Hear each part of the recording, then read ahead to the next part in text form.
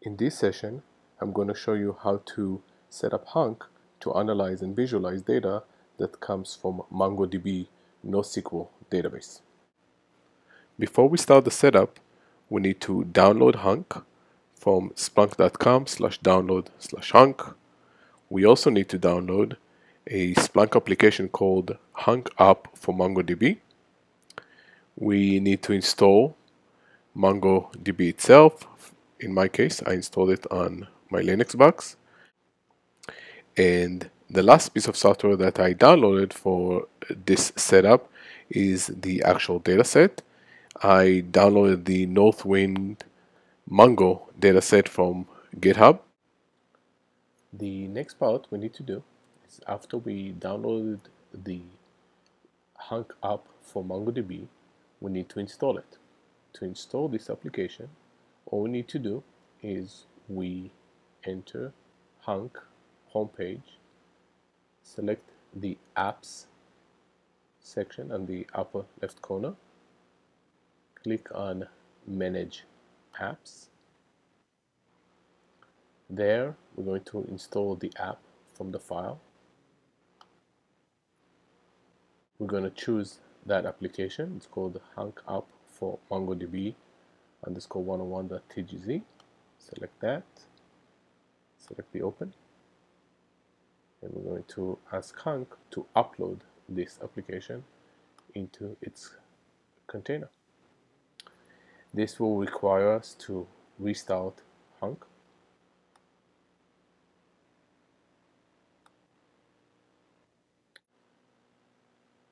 After we restarted Splunk, we can log back in.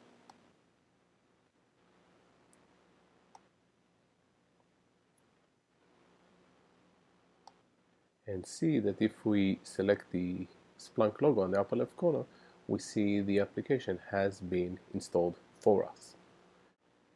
The next part we need to do is to set up Hunk to communicate and bring data back from MongoDB.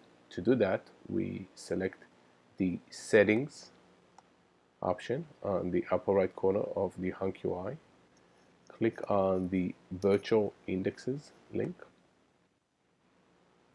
Underneath providers, when we install the MongoDB, there is a new entry called local MongoDB provider, with the provider family being MongoDB _ELP _family.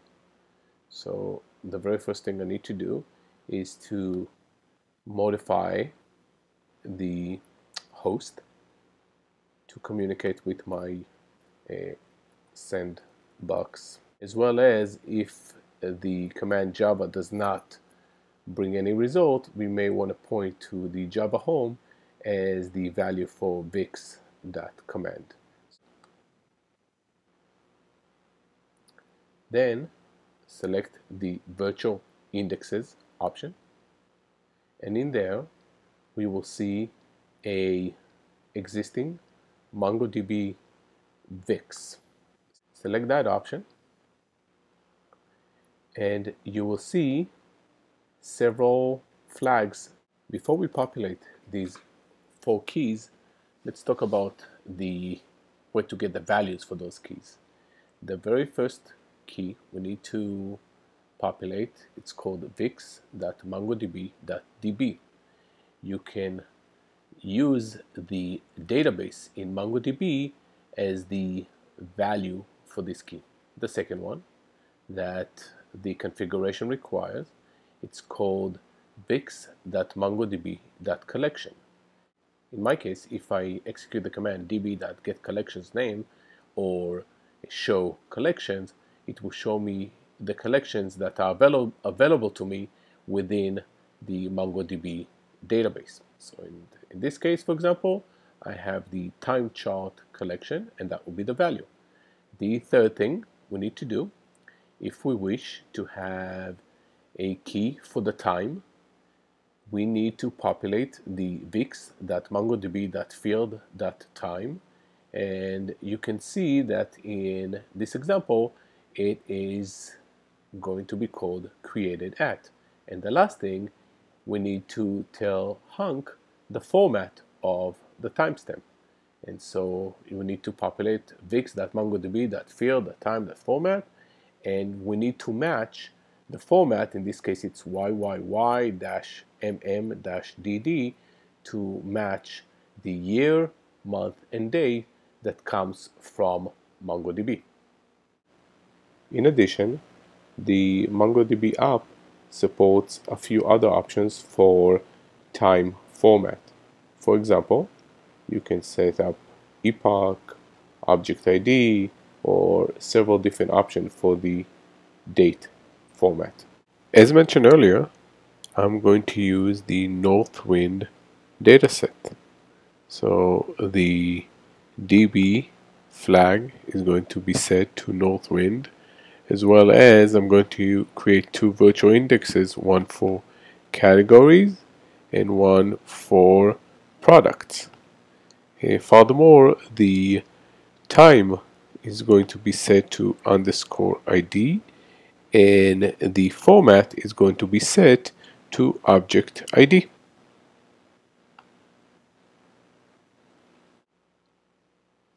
Once I've modified the provider to connect to my MongoDB, the next part is to create two virtual indexes, one to my products collection, and the other one is to the categories collection in the Northwind database.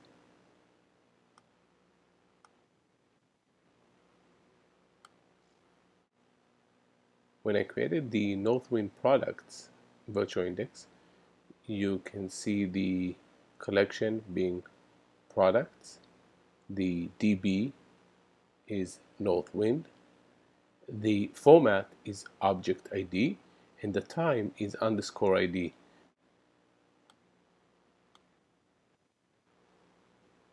And now I'm going to create one more virtual index for the Northwind categories.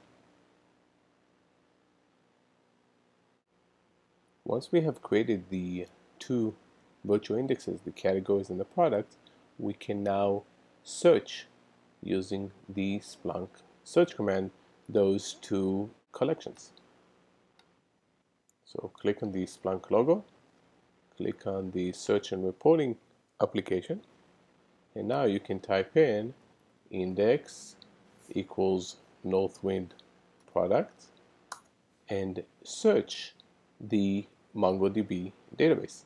And as we can tell, Hunk goes in to MongoDB using the connection that we provided and bring us all the keys and all the values. It tells us the host, the source type. Also, it gives us the keys on the left side arranged and indexed, and this data can then turn into visualization very quickly. Another thing we can do is we can go in and filter some of the data, so we don't need to bring all the data from MongoDB into Hunk. For example, we can type in category ID larger than 5, and then once we search for that, Hunk will go in and bring us only the items that fit this criteria. For example, now we only get 23 events instead of the original 77 events. So for example, if you want to do a query on product that will discontinued, we can click on the discontinued key, which will give us two values, and we can immediately create analytics based on that information in the Hunk UI.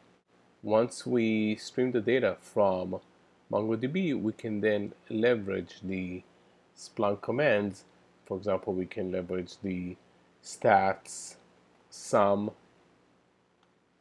function. We can leverage the sort, and Splunk has many commands that we can leverage to create some sort of analytics and visualization. So within a few seconds of the moment that you queried MongoDB, you can then go in and create dashboard, reports, alerting based on the data, and we can create a very sophisticated analytics as we just saw from this short example. we can have a command called join based on the category ID, and then bring in a subsearch from the Northwind categories and combine that data with the Northwind products. Hunk will go into MongoDB and bring us the subset of the data that comes in from the Northwind categories for categories that are larger than 3, and then join them with the Northwind products and give us the top category name that combine the products and the categories from those two tables. Once we have created the searches and reports, we can leverage the dashboard capabilities within Hunk to query the data in MongoDB and visualize it in a very nice way. Mapping, D3s are all supported. The ability to go in and drill down on a subset of the data is also supported, and so on and so forth. This capabilities is one of the strengths of Hunk, where you can take a raw data, index it, and then search on it and visualize it within a few minutes. To find more information about Hunk, go to splunk.com and click on the link to the Hunk product. From there, you can find other links to data sheets, white papers, and many blogs, as well as if you go to apps.splunk.com and search for MongoDB, you will find the link to the app, and you'll get some documentation and further details about this option. Thank you.